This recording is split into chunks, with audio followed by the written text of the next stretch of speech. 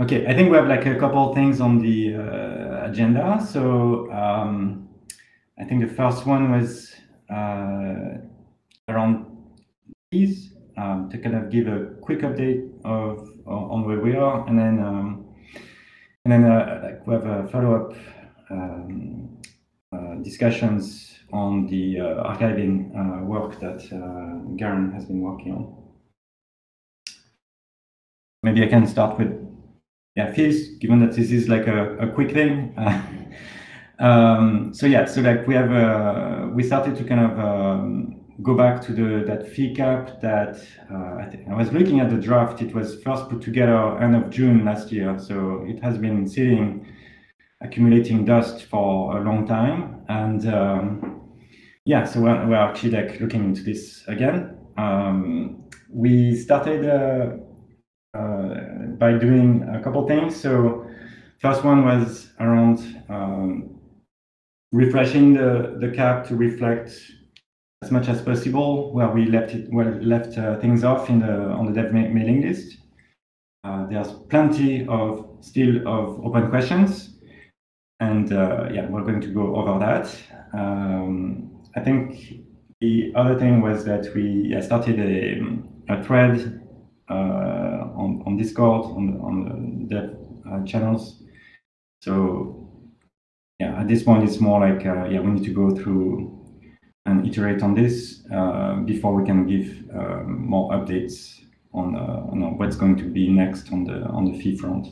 And basically, like what we're realizing is that there are a lot of things that we didn't incorporate yet, like this was written before we had, for example, the pre-flight in the picture, things like that. So yeah, there will be for sure a few more changes that need to be done. But that's kind of where we are with this. I don't know if we want to kind of spend more time on this. Just like I'm inviting people to kind of follow the conversations and yeah, and talk about and maybe help on helping us making decisions on this one. Do we maybe want to give a very high-level overview of what is there and what are the open questions we are trying to solve? Or recently should spend more time on the archival proposal. Yeah, I think that so I guess good point. Like the type of things we're trying to big issues, I would say, that we need to kind of converge on the fee front is on what type of experience we want to expose to contract developers when it comes to the different markets that exist in the system. So we have the different resource types. We have ledger space. We have compute. So like when transactions execute, we have network bandwidth, and then we have I think in terms of fee markets, that's kind of it. We have other fees that are related more to external systems. So like when people, for example, produce metadata that then gets consumed by systems like Horizon or Soroban RPC or like Stellar Expert even, right? Like uses this kind of data stream. So like making it that people can just spam those other systems is part of the in scope for the fee schedule. And then what did I forget? Oh yeah, we have also archives. What basically ends up mandatory, right? Like published to those history archives. So making sure also that people don't use that as an alternative to S3 or like other places that where people can store data if they want to. But the difference here is that those history archives are meant to kind of exist forever after, so there are some constraints there. And yeah, so like the type of problems around those, the model for fees is how do we make it that we can balance usability? So right now, people used to the classic system, they have a very simple way to think about fees. Basically, you have a base fee for one operation. If your transaction contains more than one, you just multiply, and that's kind of your base in a way to kind of think about the, in terms of fee. And then if you want to get ahead of other transactions on the network for whatever reason, you just increase your fee, and that's kind of it, right? And in Soroban, because of the competition between those different resource types that are open-ended, right, in terms of consumption and competition. So yeah, we're going to need something a little bit better than that. I mean, like they're like in places like in Ethereum, they have a version of what you can do with fees. So this is a single fee for everything. There are like proposals to make it maybe as pay when it comes to different resource types, but that's not implemented yet in Ethereum. It is implemented in other on places like Polkadot, I think. But yeah, that's why we are kind of trying to get something usable. Okay, I think that's kind of what I wanted to talk about on the fee front. Just heads up, it's coming. Let's see, and yeah, we have the next Garen that I think wanted to give us a little more updates on. Last time there was like we started to talk about the archive mechanism that allows to save space on the ledger, so that we can keep the network as cheap as possible. And I think there were a few interesting follow-up conversations that also happened after that in Discord and off Discord. So, Aaron, can you give us maybe a few updates on what's going on there? Yeah, so I guess first I want to talk a little, or just have some time for questions about the interface that we talked about last week. And so kind of just like a high-level summary of what we went over last time is essentially all Soroban data has this rent fee and this rent balance. And so every ledger or periodically, you have to pay rent for keeping an entry live on the ledger. And then whenever an entry runs out of its rent balance, it gets deleted from the ledger and then sent to the archive. And so with that interface, we've kind of exposed 3 different classes of storage. These kind of 3 different types of storage replace today what is currently the storage layer, which is like env.storage in your smart contract code. And so what these 3 types of storage are is we have unique storage, which is there's only ever one version of the entry that exists. The entry either exists on the bucket list or there's a single version of that entry on the archive, but never both. And this is useful for types of data that have security concerns, such as nonces or certain types of authorization, where there could be security risks and issues if you have multiple versions of that entry that could be restored. Kind of the use case here is if you could think about implementing a nonce where you didn't have this unique storage guarantee, you could find yourself where you have version 1 of the nonce in the archive with, like, say, value 5, and then version 2 of the nonce in the archive with a different value. And then you can imagine how a malicious user could restore those entries in such a way that your nonce value is out of date and not the correct value that it should be. So that's unique data. It's more expensive because you have to prove that something doesn't exist in the archive whenever you create something new. And so there's a little bit of work that needs to be done. So it's the most expensive data type. But it's reserved for those security and high risk sort of entries. And then after unique storage, we have what's called recreatable storage, which is similar in that recreatable storage entries, whenever you run out of rent balance, also get sent to the archive. The only difference is that recreatable storage might have different versions in the archive, or multiple different versions exist at the same time. The reason for this is that whenever you create a recreatable storage entry, you don't check the archive to see if something already exists there. And so say you have something like a balance that got archived, and then you go to create a new version of that after your old key got archived. In recreatable storage, you don't check the archive, and so you just create a new entry with the exact same key. And so you have this key collision. And so that's it's a little cheaper than unique storage because you don't have to check the archive and actually show that this entry is unique. There could be multiple versions of it. So it's cheaper, but it's not appropriate for security types such as like nonces or auth, where you don't want multiple versions. And so that's unique storage and recreatable storage, both of which can be archived. And then the final type of storage is called temporary storage. And this are for short-lived entries. And so whenever a temporary storage entry runs out of rent, it just gets deleted. It doesn't get sent to the archive. And so temporary storage isn't appropriate for sensitive data that you want to keep around, like user balances, but can be useful for data types that either don't need to live very often, like a short-term authorization to let an address spend your funds, for instance, or for data types that can be easily recreated if they get deleted, such as like a payment path or a payment channel or something like that.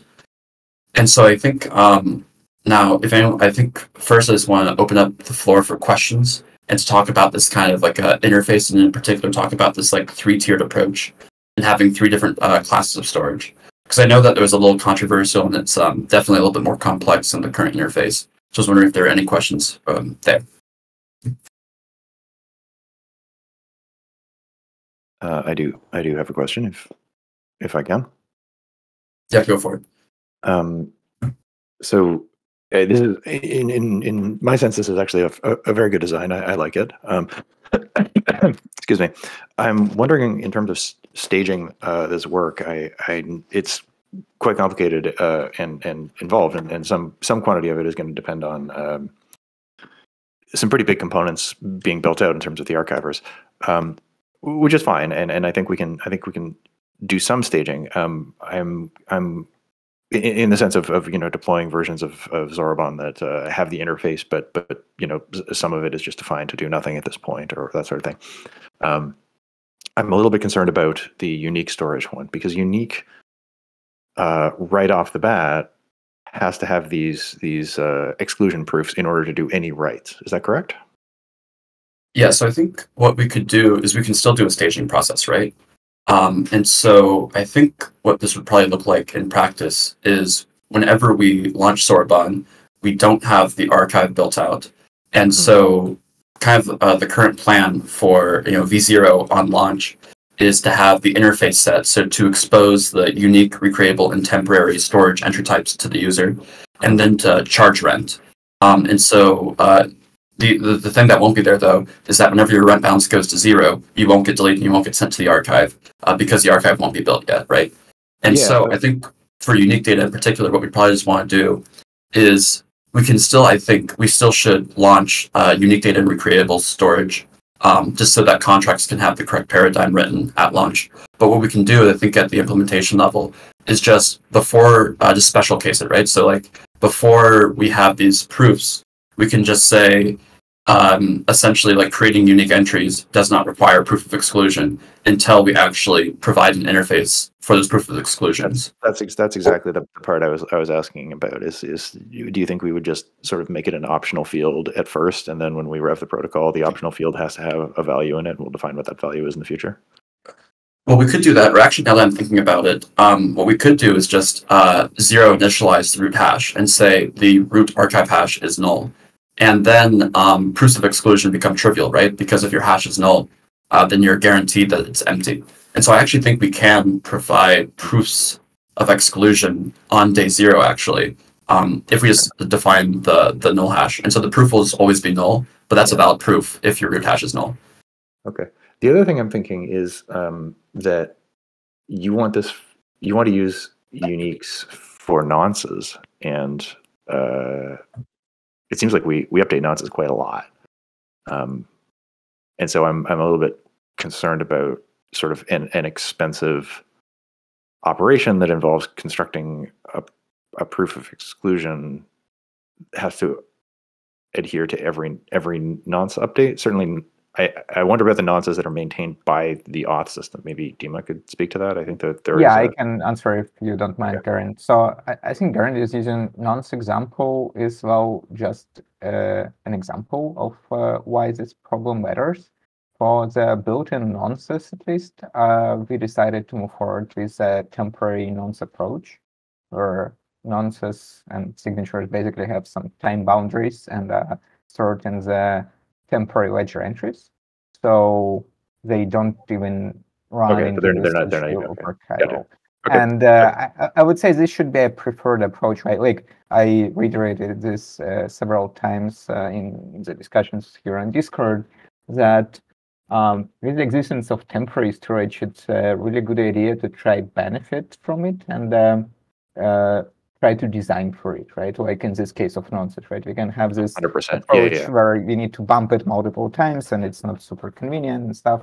And I think the main use case for the unique storage is really some admin data. Like you really don't want your admin entry to be taken over by someone just because it has expired, right? You have a token contract that you have initial advance a year ago and you have never touched it, but you don't want, like, after a year, the rent has expired. You don't really want someone else to just reinitialize it because the entry has expired. So I feel like this is the main use case, and these are really pretty cold entries if you think about it, right? So yeah, I thinking about this a bit, I sort of retract my concern, because I think you're right that if the system has a well-defined notion of temporary storage with time limits on it, then you just time bound anything that is you propagate those time bounds to the things that use that storage, such that they would become invalid at the same moment. So I can see that being quite a viable approach. I like that. That's good. Thank you.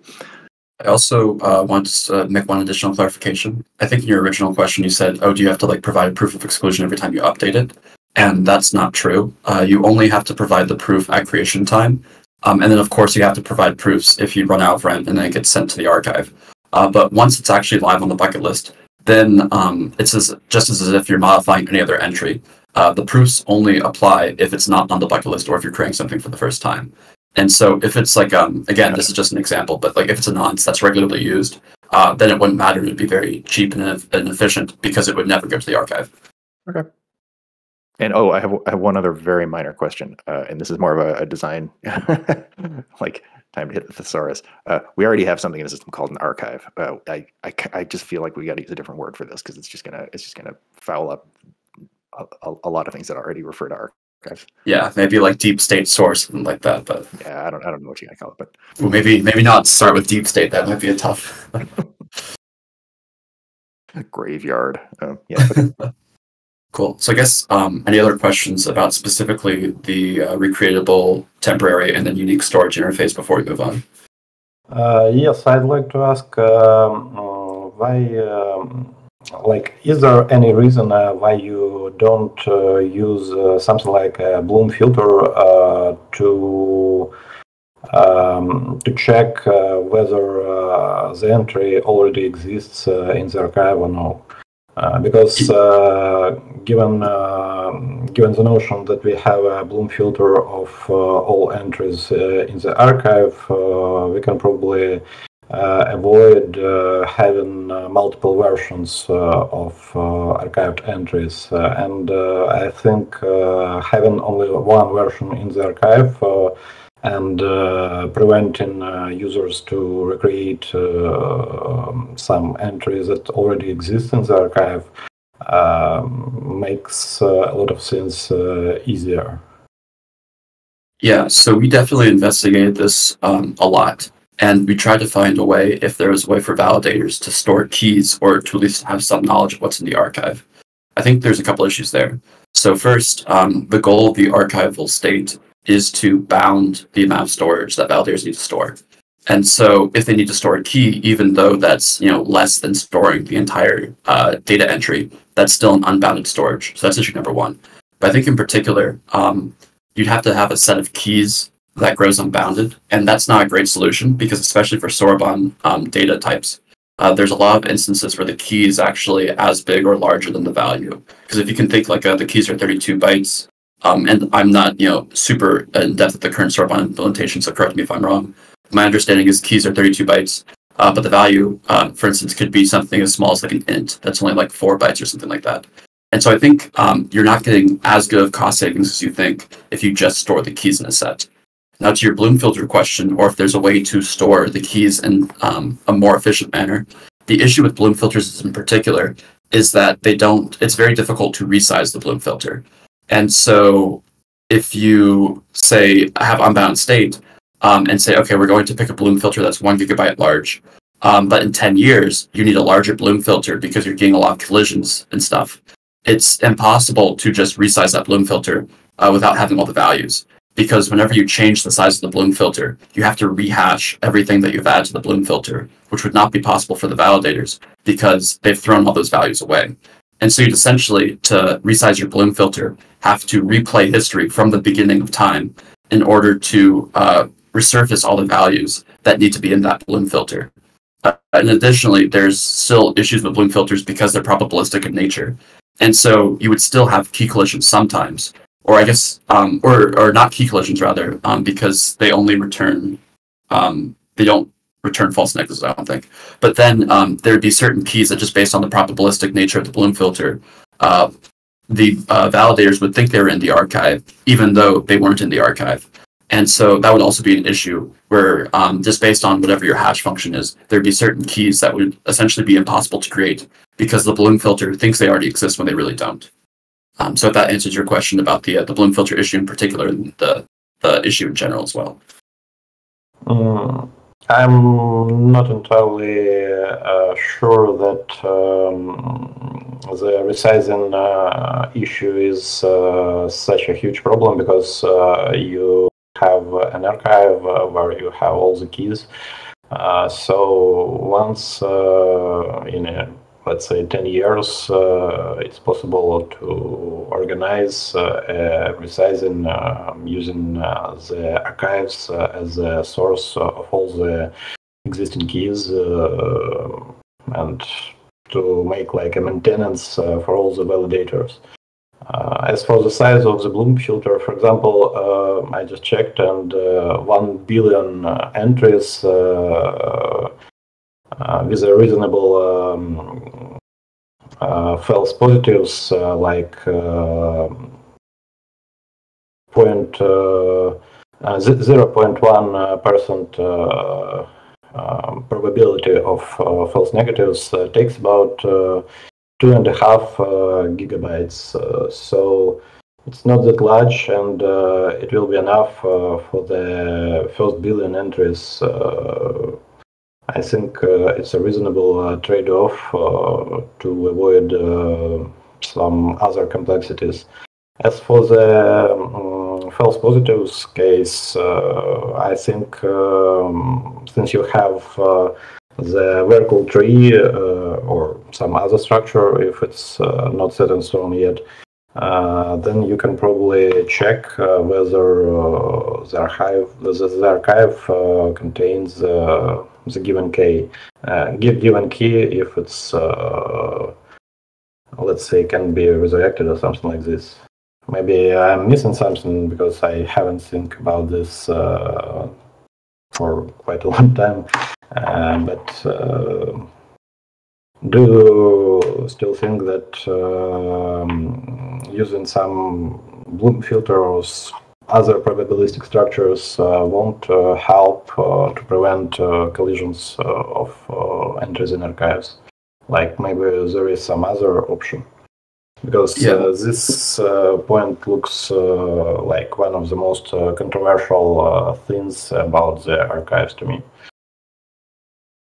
Yeah, this is an interesting idea, actually. I think you mentioned that perhaps use the Bloom filter as like almost a caching layer for efficiency, and then using the proofs as kind of like a backend in case you get a false positive. But I'm still not 100% sure if the false positive case can be avoided, right? Because say like this would be very frustrating from a user standpoint. Say I have a key, or like there's some like deterministic way of like defining keys, right? So like I give my address, and then like that address is input that generates the keys for entries associated with my account, right? Like in a token contract. If one of those keys is a false positive, then you just won't be able to create any entries based on the invoker address, right? And so I don't know if there's a way, if you get a false positive, to somehow check the archive and say, oh, actually, that wasn't a false positive. It really is. It really doesn't exist, I promise. And so I'm not sure if there is a way to get around that case, because I think like even if you say like a reasonable false positive rate, like 0.1%, that still means that 1 out of, I think, 1,000 keys, or maybe 10,000 keys, I might be off by 0 or something there, but essentially like 1 in 1,000 keys, you'll think it's in the archive when it really isn't, which means that you are not allowed to create 1 out of 1,000 keys, which I feel like could be a really significant issue from a user interface perspective. Do you think that the time of checking the existence of the key over the Merkle tree or the structure you plan to use for archive proofs, it's like a really huge time, like it's seconds, minutes, or even more? Because if it's relatively small, then checking the existence only for conflicting entries, and you will be checking conflicting entries only when someone tries to create already existing entry, which actually shouldn't be as often operation. So, what are the time requirements for checking against the try? Also, I think one point of clarification here is that you can't just check against the archive directly, because the archivers don't participate in consensus and are not validators. They are off-chain, right? And so you can't just like search through the tree brute force and trust that the contents are correct. So there has to be some way for the archivers to give a proof to validators that the validators can then validate themselves. And so I think that's why part of the reason we're using this try model, where we can get both proofs of exclusion and proofs of inclusion. Because I think the difference between this case and the Ubuntu case is that in the Ubuntu case, you can trust the archive. In our case, we can't trust the archive. We have to have some proof via like a hash or something. And so I think it could be interesting, this Bloom filter approach, if we can do the Bloom filter, and then if there's a collision, maybe say, even though there's a collision in the Bloom filter, I'm going to go and get a proof of exclusion. And that would perhaps make it more efficient. And mean that in most cases, you can get away with creating entries without a proof of exclusion. But I'm still not sure what that would look like. I guess maybe what we could do is you create your entry, you check the Bloom filter, and then if you get an error on the Bloom filter, then you go try to get a proof of exclusion. And if there's a valid proof of exclusion on chain, that can overwrite the Bloom filter. That might be an interesting optimization. But I guess the second point is... for explanation, I don't want to steal the time. It's definitely... I need to make more research on this, and probably we should get back on this in the async matter to don't steal the time on this question here. Thanks for the explanation, Garant. Yeah, I think that's definitely an interesting idea. That's definitely worth pursuing. But I guess one question I would ask is, under this proposal, the Bloom filter and whatnot, this would make all data unique data. And so I'm wondering if there are use cases where a user might actually want data to be recreatable. So thinking in the balance use case, I'm thinking like, is there ever a scenario where it's actually an advantage to have multiple different versions, as opposed to only having this strict one unique key per archive, per bucket list? So I'm thinking like, for instance, in the case of balances where the multiple different versions of the balance can just be summed together, is that a advantage? And is there like do we still want to expose a recreatable storage interface so you can be even faster, and I guess like not have to do this like Bloom filter check, not have to do this proof of exclusion, all that sort of stuff? Or is like a strict guarantee, one key, no collisions, powerful, and that we shouldn't expose this interface at all? To tell the truth, from my experience, there is probably no cases when you need several versions of the same ledger entry. In most cases, it's even a destructive problem, right? Because creating an account or something else may be a huge problem. I'd say that the use case for like optional recreating or maintaining several versions of the same ledger entry is rather rare, and I haven't seen any use cases for this. I just want to add to that basically from the contract to host interface standpoint, like there is no versioning. I mean, we will add it to kind of work around some issues in the current approach, but in general, the interface is that like you put something into storage and it will stay there, quote unquote, forever. Or if you put it into temp storage, then it will be removed after a certain time period. But like even from the purely the interface standpoint, there is like no case for this multiple entry versions, and I think the main reason we are thinking of adding it is just to kind of save some time and cost, just to be able to quickly create entries without proofs of exclusion. But it's more like an implementation detail that unfortunately the contract writers would need to worry about in some cases, versus like something that is a thing that can be used as a feature for the contract logic, right? Like if you would need any sort of versioning, you can build it yourself using just various keys or whatnot. So I'm pretty sure there is no legitimate case for recreatable storage beyond like our requirements to the scalability.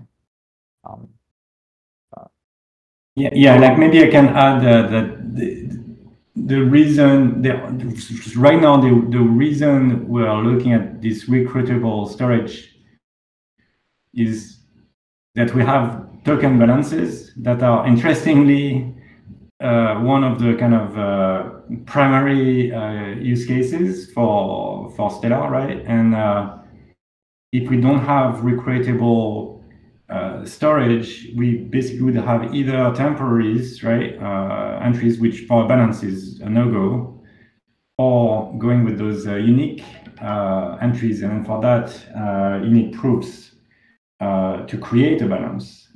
So the cost of an overhead of just kind of setting up your wallet becomes quite big for any new token. That's kind of the problem here, is that I think the overhead of proofs is probably acceptable the first time you kind of create your own wallet on the network. But anytime you add a balance for any token, it seems that having this overhead is kind of too much. But yeah, maybe that's kind of part of this discussion, right? To see, are we wrong here? Yeah, so I guess the trade-off then with the Bloom filter approach, where and let's just put aside like the resizing and migration issues for now. But the Bloom filter approach, all data is unique, but the false positive rate is the percentage of the time that you will need to provide a proof of exclusion for creating a new entry. And so that's just, I guess the trade-off is everything is unique and the interface is easier, but 1 out of 1,000 creations are very slow and require proofs of exclusion. Whereas if we have unique data and recreatable data, then the unique data is guaranteed to always be slow, but the recreatable data is guaranteed to always be fast. And so I guess the trade-off is, do we want all data to be fast most of the time, or all data creation to be fast most of the time, and sometimes to be really slow for an easier user interface, or have a more complex user interface where one type of data is always slow to create and one type of data is guaranteed always fast to create. I guess that's the fundamental trade-off, at least in my mind. Yeah, that sounds about right. Like the thing about the Bloom filter though is that if in the context of like a balance, right, the ID, the key, right, of that balance is actually deterministic. So as it's deterministic, it becomes kind of attackable unless we can come up with like a cryptographic, Bloom filter of sorts.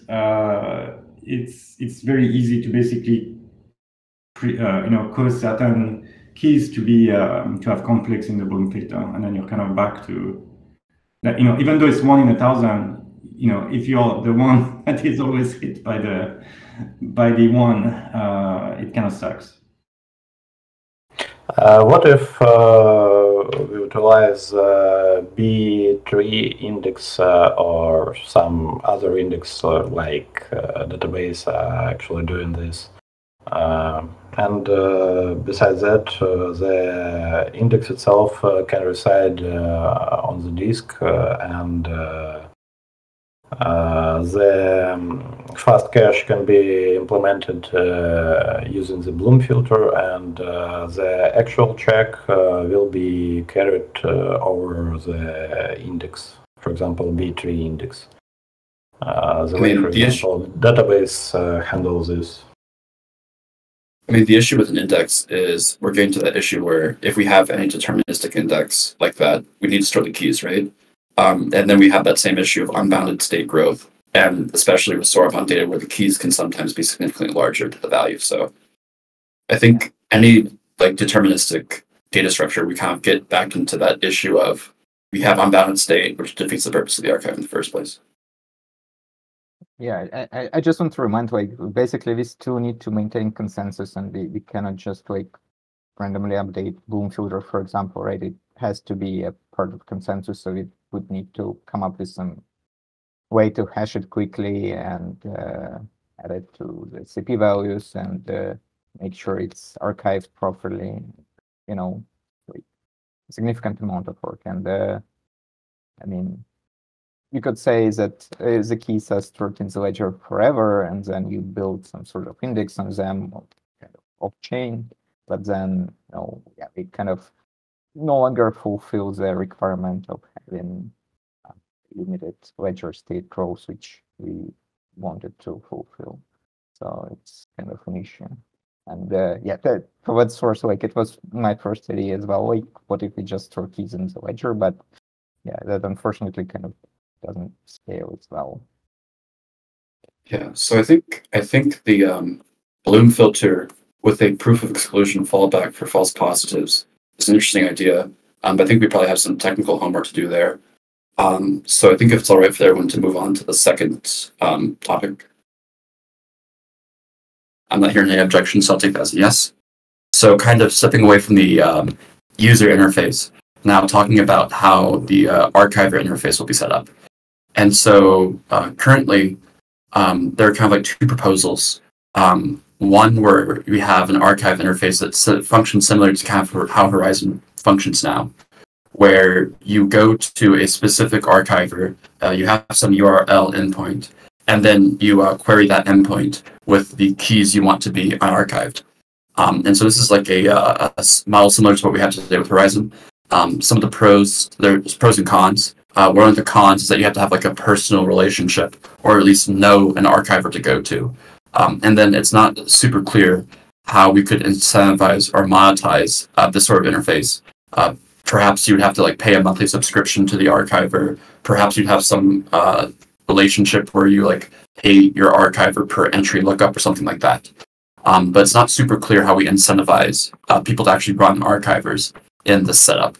So the second scenario is where we have kind of what I'm referring to as the archive miners, kind of stealing the miner terminology from Bitcoin. So essentially how this would work is instead of querying an archiver directly, whenever you need a proof, you submit a proof request on chain. Now, this could either be implemented at the protocol level, where a proof request is an operation, or this might also be able to be implemented by like a first-party smart contract. But that's not really important right now. But essentially, you would just submit an operation that requests an archival proof. And then by submitting this operation, you'd submit meta information that archivers could then ingest. And that's how the archivers would know about the requests. And as part of this operation, you would say the key you want to be proven, the type of proof, so like proof of inclusion, proof of exclusion, and then also a reward. And this reward would be variable, and you would be would be at the user's discretion as to what to set this reward to. And then this operation, this request would go on chain, and the meta would be submitted. And so an archiver would then ingest this meta, and then pick what requests they want to service. And so they could service the request that has the highest reward first, and then they construct the proof with the information that they store, and then they submit the proof in another operation. And then the proof itself becomes an entry on the ledger. And so once that proof has been submitted and validated, and the proof is on ledger, then the proof or the proof request is deleted, and the reward is given to whoever submitted the correct archival proof first. And so this is, I think, a better interface because it has a clearly defined incentive structure, and also doesn't require any personal relationships with an archiver. And so you don't have to have a URL that you talk to, or you don't have to have a relationship with some company that you pay monthly or pay some subscription fee in order to access the archive. It also allows archivers to freely enter and exit the network as they please.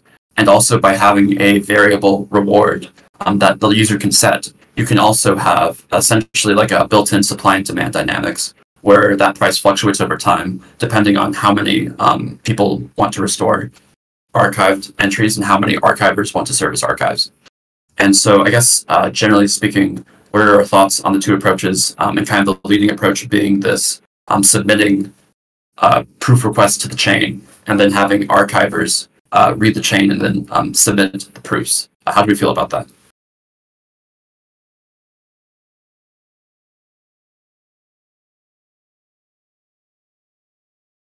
Maybe I'll speak. Let's see. So like the thing I'm thinking of, right, in terms of like minimal viable product, I'm thinking having a way to talk directly to archives is kind of foolproof. The approach where you use the on-chain state, I think there is like good potential there. I think it's going to be fairly tricky to get this right. The reason being that basically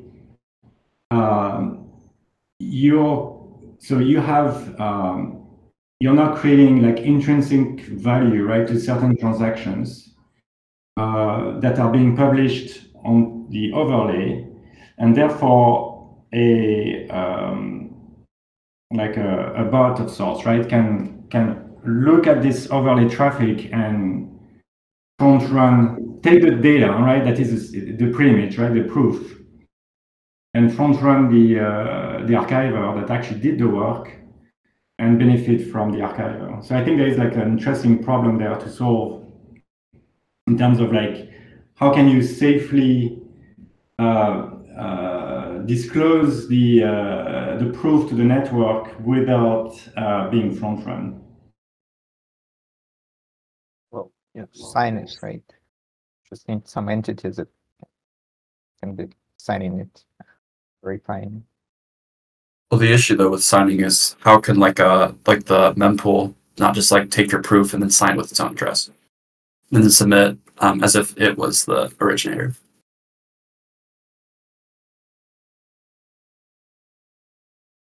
Yeah, that's fair. Not sure.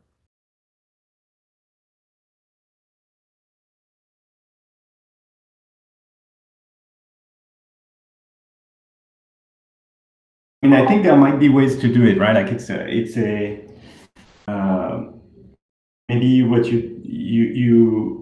it's like a multi-step thing, right? Where you because you were first to disclose, let's say, the hash of the proof before you actually disclose the proof, then you're the one, if it's a contract that's doing that work, then you can basically give the first first one the benefit. I mean, at the same time, like maybe a bot can. I mean, it becomes kind of a cat and mouse game, right? Like where you have how to do this safely. Yeah, I think the front running. Like, because you also have to penalize people that maybe are not. Are trying to game the system. Yeah, I thought the front running idea was just to if they're the same proofs, multiple of the same proofs in the same block, just to arbitrarily or randomly pick one. But I didn't think about this proof stealing case and front running by stealing proof. So this is definitely an interesting issue to think about. But I still like the model where you don't have to have a relationship with the archiver for a couple of reasons. So first, it's likely that especially if the archive system is running for a long time, archivers will not store the entire archive. I think it's a good idea to let the archive pick and choose how much or how little of history or of the archive history they want to store. And so I can see an archiver that only stores the last 5 years, one that stores the last 10 years, and then one that's like a more expensive one that stores like the last 50 years, for instance. And I think if you have to individually query an archiver, you have this weird interface where for things that are 3 years old, you can maybe query the cheap archiver. And then for things that are older, you have to change your URL or something like that to target a different archive that has more history state or something like that. And so I think there's still some interface issues with having to talk to the archiver directly. But at least off the top of my head, I don't have a great solution to this stealing proofs thing. And I think that's the challenges. If you have I was going to say I think we should definitely be looking into those mechanisms that are a little more distributed, right? And from a discovery point of view. I think all it means is that we use we have the proper semantics on network to allow for doing this. So I think, for example, the thing where we have proofs that are usable independently of using the entries. I think this is a key property that we need to have, right? Because I know one of the earlier drafts was requiring people to submit proofs in the same transaction that they were going to use the actual and actually restore the entry. And obviously this would not work would not enable this type of scenarios. Yeah, I definitely like having the proofs themselves be ledger entries. I think we just need to find the best way to make sure the system isn't gamed or gamed. Yeah, I don't think there's not a clear solution, because you could submit, say, before you submit the proof, you submit the hash to say, hey, I was here first, and then submit the proof on the next ledger. But then you could open yourself up to DOS attacks where a malicious user could just generate a bunch of dummy proofs and then submit them for every archive request, and then archivers would not want to service those requests because someone's already spoken for it, and issues like that. So I think we need to think about, but I think we definitely should have the proofs on chain, like you mentioned, and we should see if there's a way to solve this issue in a way that makes sense. Let's see. We have a few more minutes left. Was there some other topic that you wanted to cover as part of this? Yeah, so I guess one other question that's that we don't have a great solution for, and this is one that we need to figure out here pretty soon because it's required at launch for V0, is how to bump rent. And so right now, whenever you create an entry, it's created and initialized its rent balance to some amount, but there doesn't seem to be a great way in order to bump rent and to actually increase that rent balance. And so the initial thought was, hey, whenever you access something, increase the rent. And that's the way that the things that are accessed most commonly automatically have their rent increased. And so if you access something a lot, it will most likely be on the bucket list, so you won't have to unarchive it. Now for read-write items, this is easy because you have to rewrite the entry anyway, so you might as well bump the rent. However, it's not clear how to bump rent on read-only items. So for instance, if you have auth, say like an auth record that's almost never changed but is read often, you would want to bump the rent on reads so that you wouldn't have to constantly unarchive it. The issue is, because the way the bucket list is structured, there's no way to bump rent without rewriting the entry. Because essentially the way the bucket list is structured, entries and buckets are immutable. And so in order to update an entry, it's not like SQL, you can just go to the entry and then change a value. You have to completely rewrite the entry. And so we wouldn't want to bump rent on every read, because then we're implicitly at the systems level, turning reads into read-writes, which we don't want to do. And so I guess in the read-write case, we obviously want to bump rent. But I was wondering if there are any ideas as to what to do for like read-only data and how to handle rent in that regard.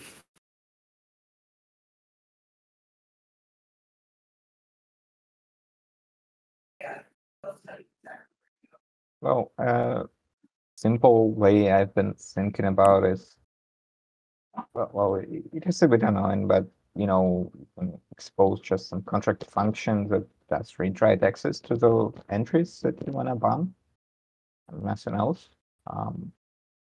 That will basically, well, you know, to call just as any other contract function to bump the rent. But that maybe can be generalized to, you know, host functions that allows you touching arbitrary entries without accessing them, so that, you know, you don't need to maintain any invariance in terms of like only the contract can modify its own data. I guess we can all agree that bumping the rent is always positive, right? So anyone can do that. And then, you know, just have a host function that takes a bunch of ledger keys, patches them as read-write, allows you bumping the rent via whatever mechanism we come up with, which again is not super pretty, but makes it possible to do the bump without touching the contract code and increasing the size and so on. So, you know, it's a basically generic way to maintain your contracts. I think it's maybe viable. Yeah, I think the host function could be good. I think the only issue with that is key discovery is still an issue. And then it might be difficult to determine what keys you need to bump rent for in the host function. But perhaps another thing is we could expose a explicit rent bump at like the storage interface, and then also make the current rent balance readable in the smart contract. So I could imagine something like maybe a common paradigm for read-only data would be like if you have an auth entry, whenever you read it, you say you also have a check to see if the rent balance has fallen below some level, and if so, then you call rent bump on that value. So I guess, or I don't know if that would be possible then, because, or no, that would be possible. And so then essentially, there's a cheap path and an expensive path. And so if your rent is above the value, then Preflight would put that entry in the read-only data set. But if your rent is below value, then Preflight would put it in the read-write set and bump the rent. And so I think that might be also another possible solution for auth and like read-only data.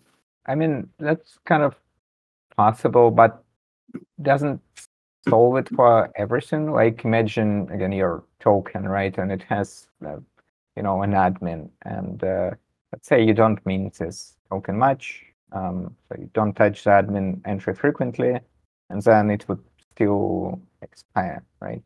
You know, don't call the admin functions frequently enough. So, you know, for the important things, you still need some sort of manual tracking, and you still need to understand which entries need to be updated. I'm sure we can avoid this fully just because, you know, some entries may be rarely accessible. Well, I think that's okay, actually, because if you don't access admin very much, whenever you access it, you need to restore your admin entry. I think that's okay. I think the case Well- I'm talking about is if you have some read-only value that you access a ton, but still gets archived all the time. Yeah, but my point is that, you know, you can still forget to call it. So, I mean, relying on automatic bumps is not going to always work. And another thing is that imagine, you know, oh, maybe that's not a super good example, but I've been just thinking about who pays for the bump, right? It's always a source account who pays for the bumps. And it would be a bit weird, like if every once in a while, like some transaction to a contract suddenly becomes more expensive because you need to bump the rent, but you may be bumping the rent of some entries that has nothing to do with your account specifically. Like, for example, let's say you have some account that stores some, some contract that stores some state, say, I don't know, token identifiers. Let's say you have a liquidity pool, right? And it stores its token pair. It's like never going to change, right? And it's always read-only. And then there is no clear owner of the token pair, right? They're not owned by any address or anything. So what would happen is, like, every once in a while, someone who trades with this liquidity pool will need to pay for the rent bump of the token pair record, which is a little bit awkward, right? Because I just want to trade. Why would it charge me more? And, you know, then there are all the incentives to kind of try to gain this and try to not submit transactions until someone else has bumped. You know, I mean, it's definitely viable on paper, but it just leads to these weird situations where, you know, you're kind of bumping rent on some entries that you wouldn't want to know about, right? I guess it also depends on the amount, because if it's low enough, then it probably doesn't matter. But if it's high enough, then suddenly it becomes pretty annoying for the user who ended up paying it. All right. Yeah, thank you. I agree. Like, we probably need to think about those couple of angles, like the people that want to kind of maintain their run balance on those like read-only type of items. And when I say people here, it could be a contract that tries to do that, like an AMM, right? That wants to kind of ensure that it keeps alive its own thing. At the same time, there are probably scenarios where you want to kind of do that from the outside in some way, right? Because you don't want every contract. I mean, there are cases where this is going to not work, like if nobody's using it, and you need to revive it, or I don't know. Anyways, we're at time, so thank you, everybody. Let's continue those conversations. Actually, we should probably create like explicit threads on the on the dev channel about those topics, and then we'll keep going. Thank you again.